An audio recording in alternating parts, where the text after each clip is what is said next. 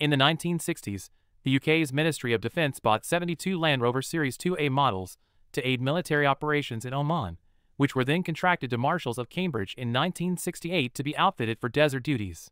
The Land Rovers were equipped with additional fuel tanks, weaponry, navigation equipment, and desert-specific gear, which increased their weight to over 6,600 pounds. Marshals of Cambridge painted the Land Rovers pink as it was found to be highly effective desert camouflage, especially at dawn and dusk.